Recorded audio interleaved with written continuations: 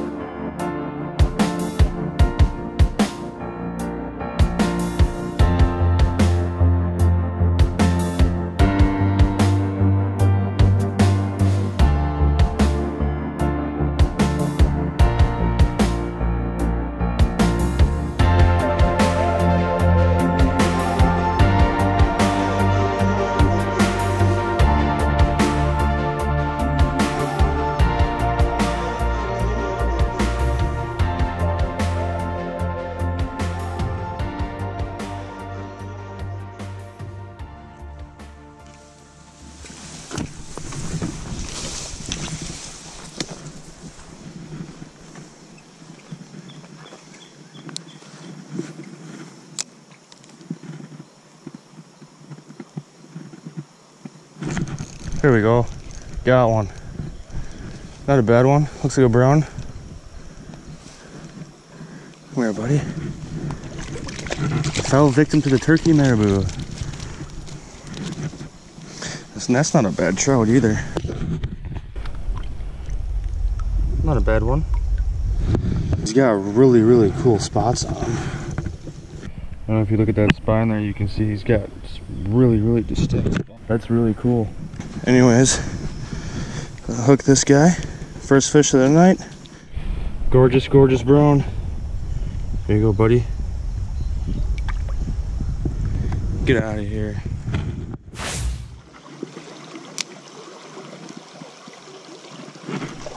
There we go. It's a little bugger.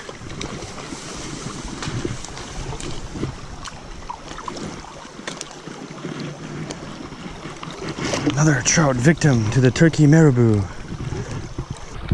You guys can see here, he's nothing real big, maybe 10 inches, but hey, fish number 3 of the day, better than 0. Thanks for playing, big guy, big little guy. I had fun. Heck yeah, man. That log jam creates a perfect little break. Right underneath it, there's a little eddy and there's a hole here. That's where he was sitting. Oh, that was good fish. That hurts.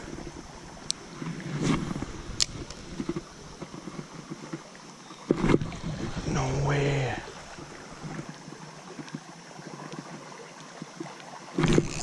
Here we go. Nice fish. Nice fish. Nice fish. Don't come off. Oh, nice fish.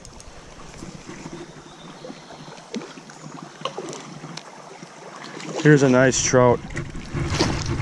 Oh, this is an absolute tanker for this stream. Oh, baby. Look at that. That's probably a 15-16 inch fish right there. That's an absolute beautiful brown for this small stream here. after I missed that, I don't know if it was this fish, but I missed 4 casts in a row. Finally, I missed this guy again, and then I hope you can see it on the GoPro where he hits, because he makes a big swirl on top of the water. Oh. I mean, that's a thick boy for this stream. That's a real thick boy for this stream. I'm gonna get one last look here on the camera. One last look here. Absolute gorgeous brown. Heck yeah, baby. All right, man. You played well. Oh my gosh.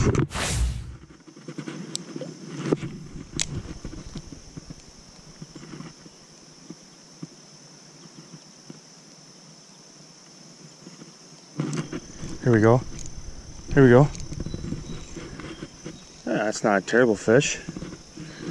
Nothing huge, but it's a little intruder. Swiped you up. This is not a bad one. Nowhere near as nice as the one before, but hey, we're catching browns. Whoa, whoa. Well, sorry about that really crappy release. Slippery little guys, but turkey marabou does it again, man. So guys, I did want to talk to you quick about my setup that I use here. So starting with the rod itself, what I'm using, it's a 5/6. It's not a very long rod. If you could see where I'm kind of trout fishing here, this is kind of what I'm usually fishing. There's a lot of trees and laydowns and tight, areas to cast in.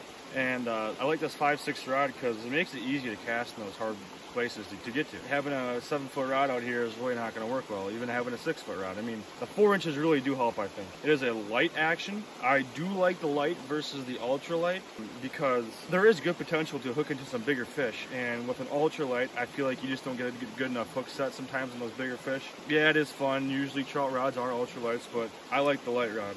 But to tell you guys what brand this is a Berkley lightning rod.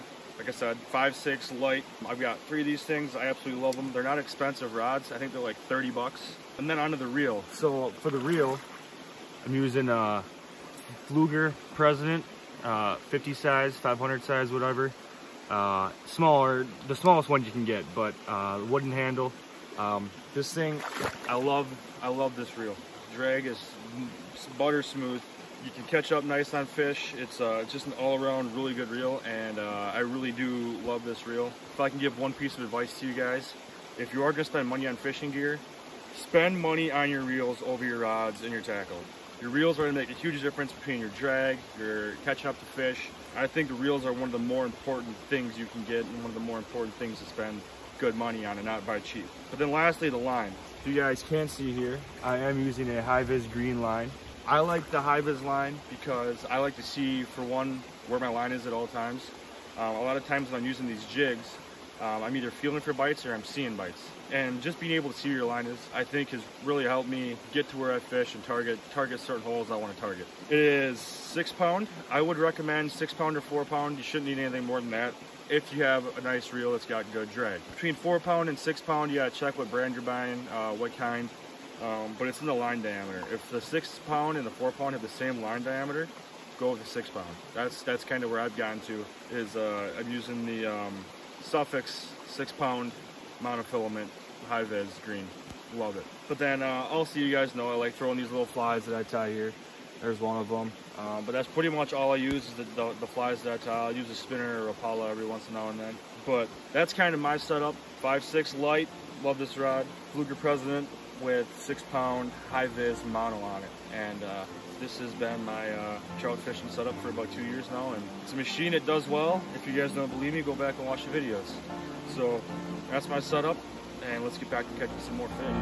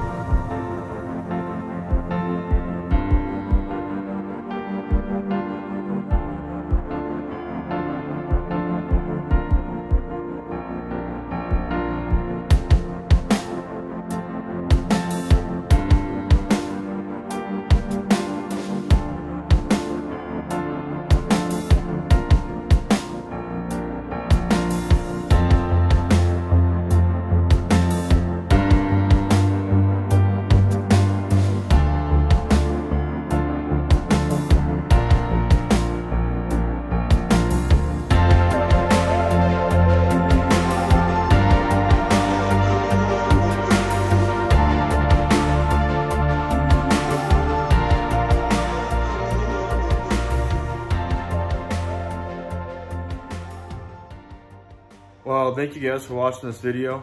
I kind of just wanted to show you guys the gear I use to target these smaller streams, and just kind of what my setup is and what I fish with. Once again, I had an awesome time out there fishing.